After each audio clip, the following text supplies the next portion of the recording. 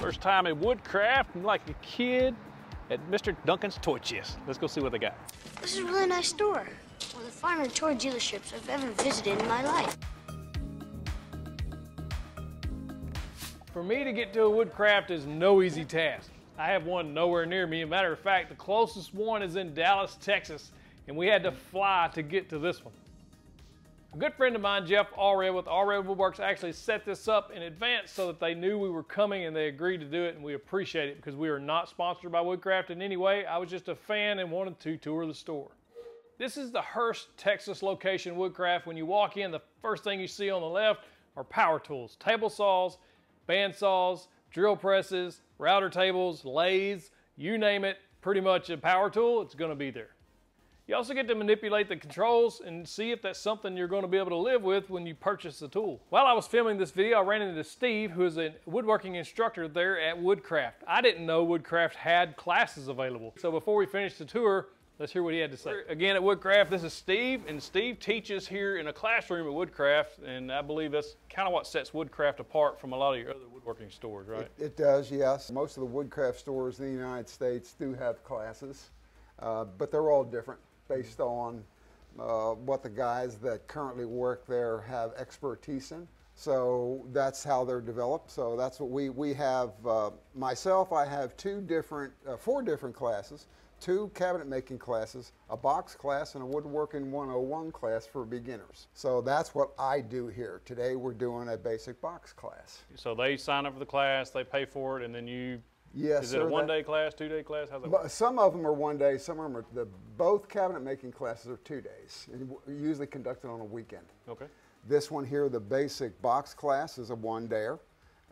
So that's, it works out really well. In the basic box class, what kind of joinery are y'all doing? We do, well, this is the box we make in class. Oh, that's pretty. We have the keyed miters here, and it's a lift-off lid kind of a box with a veneered top. And ours, we've been working with ambrosia maple. That's what we're going to use for this box. And they get their choice of lids that they would like to place in the box, and then we move forward from there. That's awesome. Yeah, it's a pretty cool box. Everybody can use a box. Of course. So I have several different stations I see set up. You got various different tools, and yes. Do y'all do classes on those as well, like how to use a table saw, a router? Because you know I messed up last week on my router.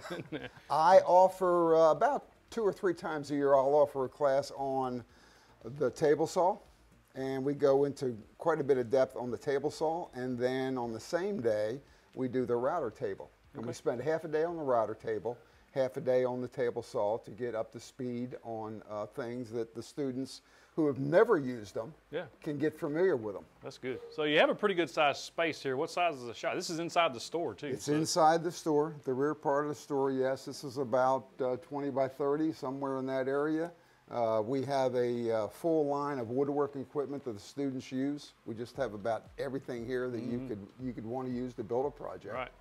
I notice a variety of tool lines too, not just one single. Yes, you got Jet, Festool, Rikon. Right, Powermatic. Kreg. I mean, we got the whole setup. Yeah. So, and it gives the students an opportunity to get their hands on this equipment and show them what these machines can do, what they're capable of, how to be safe around them, stuff like that. That's what we, and especially in the Woodworking 101 class. Right. That's what we really get into, is safety and what a joiner does, what a planer does, so on and so forth. Yeah, basic stuff. Yes, sir. What's your favorite tool in the shop? Probably the saw stop. The saw stop, you like that one? Yeah, it's a favorite, and it's a lot of people's favorite, but I really like that industrial saw stop we have over there. So we have workbenches here. We have a variety of hand tools the students can use and become familiar with them, and that's what getting started in woodworking is all about, and I try to get them started on that journey. So other than those classes you teach, are there other instructors that teach There as are well? other instructors that we have. One instructor does a cutting board class. We have another instructor who does pen making. Another guy will do dovetail joints. I recently built a miter station. I bought a Makita to go on it, and I'm kind of back and forth on should I get the Festool. Well, what do you think? I own a Festool. We use it here in the shop. It's a very good machine. I mean, it's a 10-inch that cuts like a 12-inch. I don't see any downsides to it, but I mean, it is a capital investment. Yeah, I mean, it's an expensive tool, but me personally, with some upgrades that I've made to this saw, including the zero clearance plate down here that I took off the original factory one, added this this plate from FastCap. I also added these 2 1/4-inch pieces of plywood that are attached with double stick tape to the metal fence. That was another upgrade I made. And then the final upgrade I made was the blade. I put an 80-tooth fine tooth cutting blade on there, and that really does help for finer cuts. Right. So this is one of the cabinets y'all make here. This is the basic cabinet making class. This is my own design. Basic. It looks pretty advanced, doesn't it? Well, it's I call it a basic cabinet making class. It's utilitarian. Right. It can serve many different purposes. I built it at this height because a lot of people ask me, well, can I set my grinder or benchtop drill press or something like that on here? And yes, you can, because it's just at the right height. So they learn how to make the carcass. They learn how to make a drawer, how to fit a drawer in a particular space. It's got a nice lid on it. It's maple plywood. We trim out the lid on 3 sides. I show them how to make a door. This particular one has a shelf inside there for extra storage. Another cool feature, I show them how to install the Euro type hinges on the door. So it's and we use the Kreg system to put this whole thing together. Yes, the pocket hole. That makes system. it easy. And it does. You know, this is a 2-day project, and it's been a big hit. Yeah, I bet. That's nice. Even the door, y'all build the door? We do build the door with the tongue and groove router bit sets. Oh, yeah? That's awesome. Sir. This one is the upper cabinet class. And it's basically the same as this. There are a few changes though. One is that inside of this cabinet there's 2 shelves that are adjustable. These 2 I've made adjustable so that they can adjust them anywhere they want. We use the same kind of hinges. We use a different kind of rail and style bit to make this contour a little bit nicer. And the really nice part is this top molding. This is a 3-piece molding that we make on the router table, assemble, glue it together, and then glue it to the cabinet. It's reminiscent of crown, but it's solid wood. It's not crown. Oh, it is. Yes, yes. That's so nice. I think that's a pretty cool. Oh, it adds a lot to it too. It does. It adds a lot to it. I mean, if you have a woodcraft in your area and you're looking to get into woodworking, I think that would be an excellent way to do it. So, Steve, man, thank you so much for having us here. Thanks, Matt. I appreciate you coming. It's Yes, really sir. nice to see you. It's nice to meet you. Wow, meeting a YouTuber in person, man, that's great. And let me show you some awesome wood that they have here at Woodcraft, as well as some more tools. They have various size stock here. You get the longer stuff on this side and the shorter, and even veneers on this side over here. A lot of times they'll have this stuff on big sales, 50 and 60% off, that you can pick up some of this smaller stock. So there's good deals on this stuff. One of the great things about buying wood here and places like this is it's already surfaced 4 sides. It's ready to go. All you gotta do is cut it to where you want it and then put it on your project. They also have a pretty good selection of live edge wood. This is a piece of maple, walnut, purple heart. Look at that piece of purple, purple heart. Oh my goodness, that's huge. I've never seen a piece of purple heart that big. Yeah, it's beautiful. I love the sapwood on Purple Heart. Just about any kind of wood. They got stuff for turning. They got bowl blanks. They've got pin blanks. They've got all types of stuff here, like, oh, a kid in a candy store. Clamps. Every woodworker needs a clamp or 3. And this is a huge selection of any kind of clamp you want. Quick clamps, parallel clamps. If you like Festool, they have Festool everything here. A whole section devoted to Festool tools. It's pretty impressive, actually.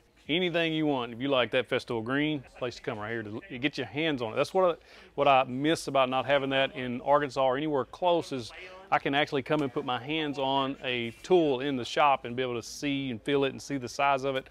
That's really one of the drawbacks of small town living. If you're into pocket holes like me, you can get any type of pocket hole project you want here with Kreg. They have a lot of Kreg projects actually, and tons of selection of pocket hole screws, which again, in Monticello, we don't have that. I have to order all mine online. So it'd be really nice to be able to just come in and pick up a box of screws if I needed it.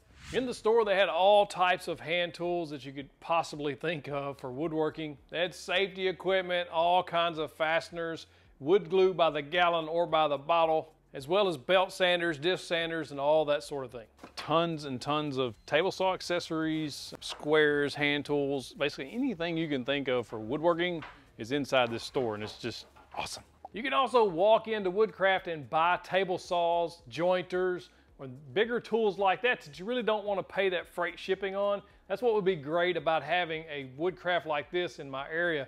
I'm so jealous that I don't have this.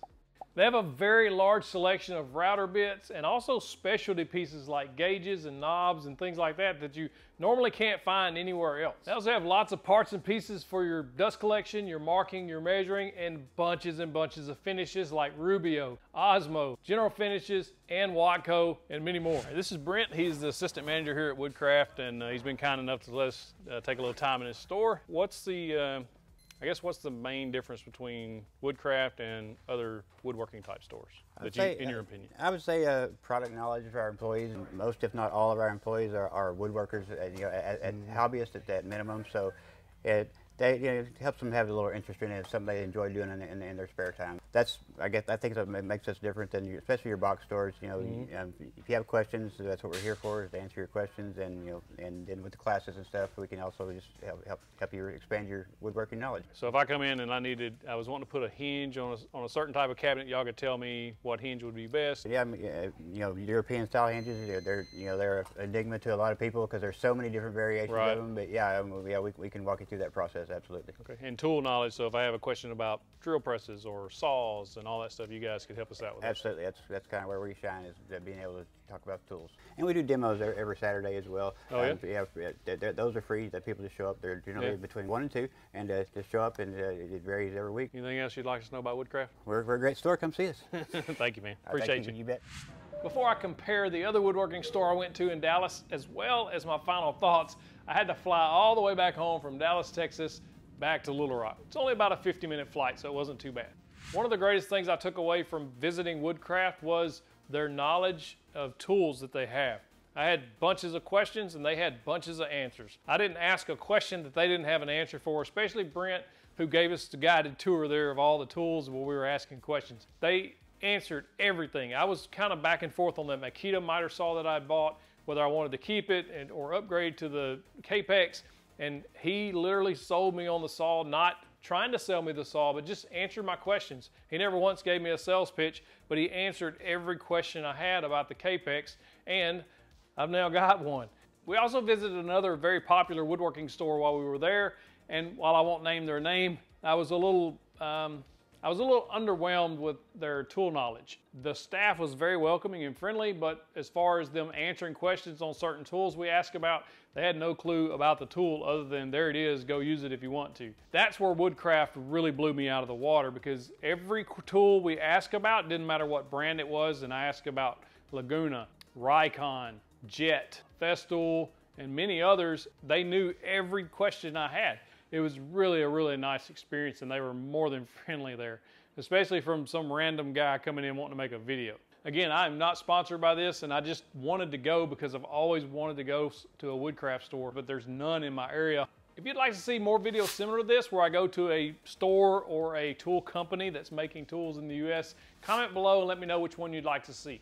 I'd like to send out a special thanks to Brent, Steve, and the rest of the Woodcraft staff there, who was more than helpful to me. And a huge thanks to Jeff Allred Woodworking for setting this up ahead of time so that I can come make that video with Woodcraft, as well as hosting us for the weekend. We really appreciate it. Click that box right there. When I went and visited a hardwood dealer, he told me all there was to know about picking out hardwoods, what to look for, how to select them, everything. It was really good. Click in the box, get you the big old virtual fist pump.